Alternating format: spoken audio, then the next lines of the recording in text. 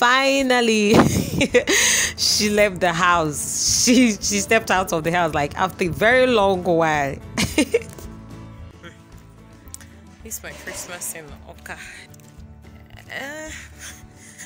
It has just been there. I'm not usually a going out person though, but like it seems as if nobody is around. Well, the area I'm at though, so I can't vouch for that area. It seems as if nobody is around. Everybody, like nobody came back. But I wouldn't blame them because lately in Awka, like so many things have been going on, so many things have been happening. You know, I came around the other time and I showed you guys as in the market, Unko and the Koka. Yeah, so lately, like things have been happening. The last time I came, I was even hearing gunshots. Some people died. So people died, and even at the point there was this story, not really a story, but it happened just that I wasn't able to go there and see the K1 KK driver, I think their chairman or something, was murdered, and those people that killed him cut off his head. So a lot of stories that he has been cheating people and all that. So cult people have also been fighting themselves, shooting here and there. So it's like the environment wasn't that safe.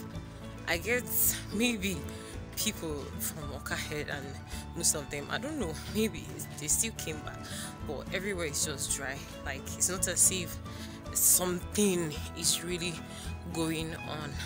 Then because even I remember passing taking this route to the market the other day, and then coming out because of security issues and trying to keep people safe. Keke drivers were restricted to a certain period of time. I think around if you are seen by 8 or something, you pay a fine of 10,000.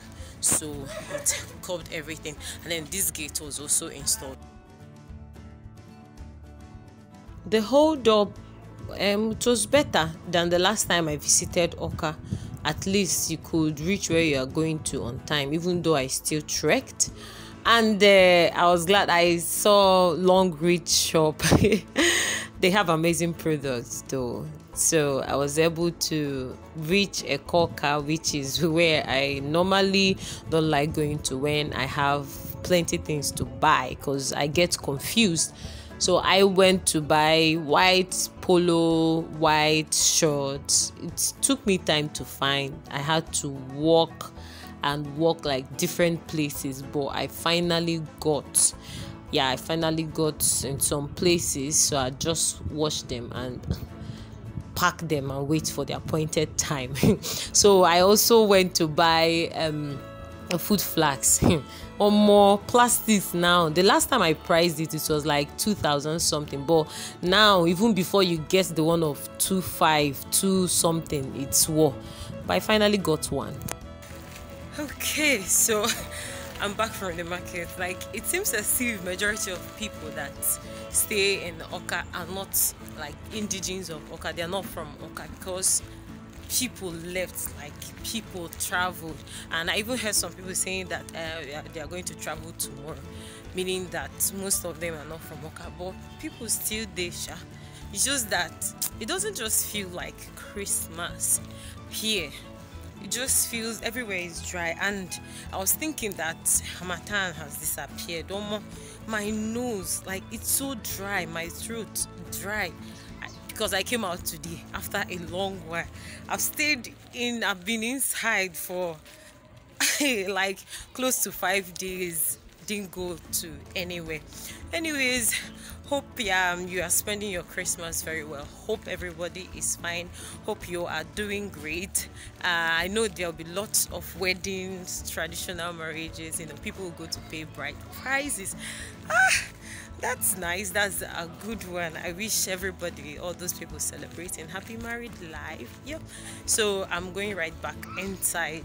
Okay. I wanted to say that I don't know when next I was going to come out, but New Year is here, and I'm supposed to get something from the market. So I'll definitely have to come out again. My Christmas in Awka, what will I say about it? It's good because I'm with my loved ones, but I didn't go to anywhere. I didn't get to meet anybody or do any new thing. Like, it's just been the same, but all the same, I'm thankful to God.